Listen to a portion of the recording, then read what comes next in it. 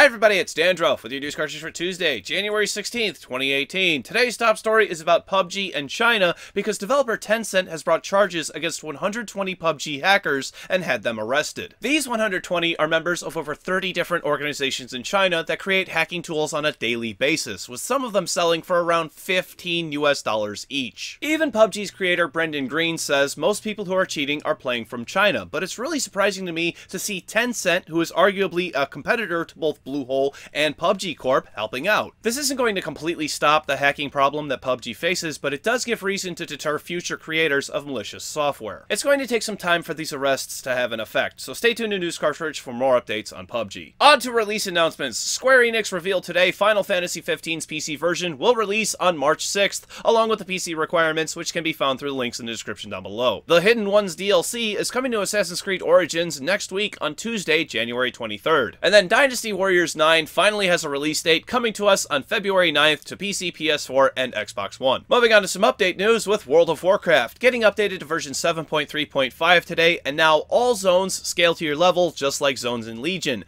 meaning you can level and quest anywhere you like and rewards will scale too. Star Wars Battlefront 2 has gotten updated, adding a new 10v10 multiplayer mode called Blast. Moving on to this one, with VG247 writing an article about how Steam games cannot have a discount for 30 days after their launch discount. And I've got to say, what's the big deal here? Oh noes, you had a discount at launch and you can't have another one for 30 days. It's really not that much time, you know. I expect this crap out of Kotaku, but not you, VG247. Apparently a dev had released their game too close to the winter sale and then wasn't able to put their game on discount again. Oh no, boo-hoo. Moving on to something with substance, a Polish website is claiming CD Projekt Red's upcoming game Cyberpunk 2077 will be shown off at E3 this year. This is only a rumor, but CDPR is a Polish company, so that much makes sense. However, there's another rumor going around that Cyberpunk will have a trailer at E3, but only shown off behind closed doors. Is it wrong for me to want something to be leaked so bad? Moving on from there, thanks to a Twitch investigation, a spammer is being charged with mischief in Canada. Brandon Apple, who made a program to spam Twitch chats, is facing criminal charges along with a lawsuit brought on by Twitch. The lawsuit ends with Canada barring Apple from creating services that can be used to harm Twitch while the criminal charges are still ongoing. According to Twitch, the spam affected 1,000 streamers with over 150,000 messages, most of which contained racial or sexist language. Twitch discovered that Apple was behind it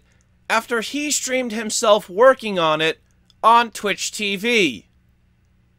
What a moron! I don't even know what to say about that.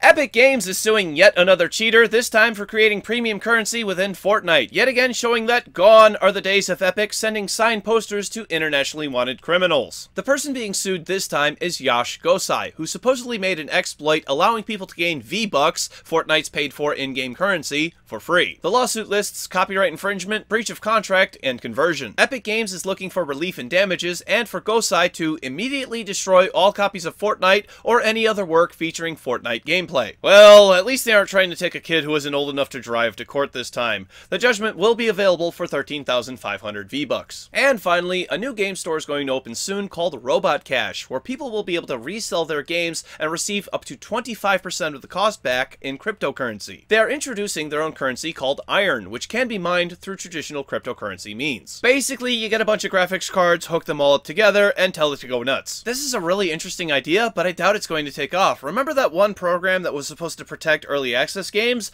I haven't heard anything about them since I last reported on it. Who knows? Maybe I'm wrong and Iron will be worth as much as Bitcoin one day, but let me know your thoughts in the comment section down below. You can't buy these games with cryptocurrency, it's tomorrow's game releases. For PC, Day of Destruction, Pure Football 2018, Meanwhile, an interactive comic adventure, Bold Blade, Play With Me, and Maze of Adventures. For PlayStation 4, Star Drone and Star Drone VR. For Xbox One, Full Metal Furies. Thank you very much, everybody. This has been News Cartridge. I am Dandruff. I will see you tomorrow. And did you hear about the drummer who named all of his daughters the same name?